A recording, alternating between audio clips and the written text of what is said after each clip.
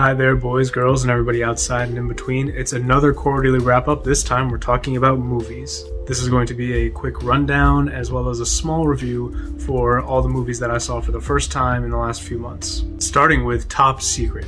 This is an old school slapstick style comedy in the vein of Airplane, and I was laughing the entire time. There's one joke that really missed for me, and if you've seen this movie, you know exactly what I'm talking about. But other than that, I was laughing the whole time. This is a great reminder that Nazis always deserve to be picked on and made fun of.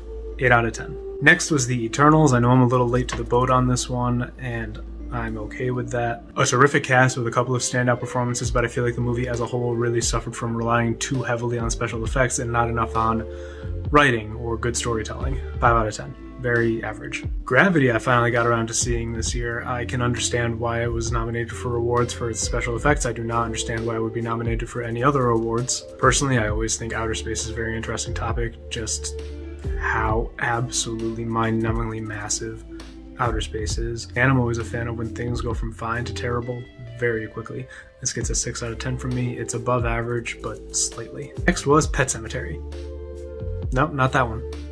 Yeah, that Pet Sematary. This was bad. This had remarkable source material. It's one of my favorite Stephen King books, and they actually adapted it fairly faithfully, which I respect. But the acting in this was terrible, especially from our lead. For me, this gets a 4 out of 10. I thought it was below average. After that was The King's Man. I am a big fan of the first Kingsman movie. Second one was also pretty good. And this lost the magic. You can tell that they wanted it. They tried to have that same kind of spirit and energy going into it, but it just was not there. I think any charm that the first two movies had, they tried to carry over, and in terms of the Rasputin fight scene, they did successfully. But other than that, everything in here was bland, if not just bad. I understand why people want to romanticize war. I think we need to stop doing that. For me, this is another 4 out of 10. War Dogs, a movie about bad people profiting from doing bad things to help other bad people do other bad things. Based on a true story, I cannot attest to how accurate it is to that story. I thought it was interesting, not something I'm dying to watch again, but it was fine for the time that it took up. 7 out of 10. It's above average.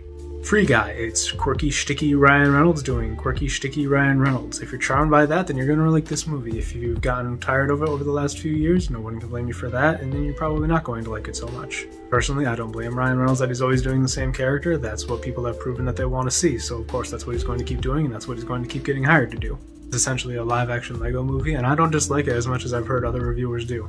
6 out of 10 for me. It's slightly above average. Next is West Side Story. This absolutely blew me away in every capacity. I was very nervous going into this because I love the original so much. I'm very aware of its flaws and mistakes that it made, but it was one that I grew up watching. I'm very nostalgic for it. So hearing about this, I was anxious that they were going to modernize it too much, and that's not what happened. I think Steven Spielberg did a remarkable job retelling this story with a modern feel, but still keeping some charm, some splendor of old school Hollywood musicals. The visuals, the acting, the songs, the costumes, this was an absolute blast to watch. 9 out of 10. I thought it was spectacular. Sky High. I know I'm really late to the game on this. This is one of the internet's favorite movies, and yeah, it's pretty good. It's incredibly predictable, and the writing and acting are both a little ham-fisted at times, but it's an enjoyable romp that you can watch with your older kids, and you'll have fun watching it with them. 7 out of 10. The Batman. Holy balls, was this movie awesome. This focuses less on the action and combat that Christopher Nolan had in his Batman movies and focuses more on the investigation, the detective work, and the mystical otherworldly presence that Batman has, and how he uses that to spread fear and intimidation to criminals. A couple of special shout-outs, one to Robert Pattinson for the physicality that he brought to this role. When he was Batman, he looked like Batman. He did an incredible job. And when he was Bruce Wayne, he looked small and slender and kind of sickly, like a spoiled billionaire's kid who's never lifted a finger in his life. And the fact that he could go from one to the other so quickly was phenomenal. And also Paul Dano, I think he did the best job I've ever seen of someone playing the Riddler, especially with the take on the Riddler that they were going for in this. Absolutely phenomenal, all around. 9 out of 10.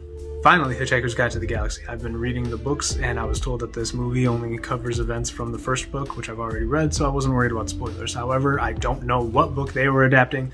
This was not good. The cast, incredible. The source material, also incredible.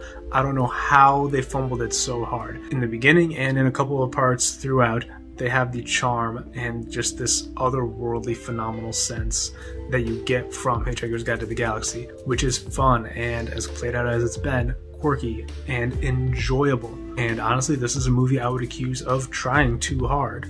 It's like they didn't trust the book itself, so they made some changes, and those changes did not need to be made, and it made things worse. With that said, it's not all bad, and if I went into this having not read any of the books, I probably would have enjoyed it more.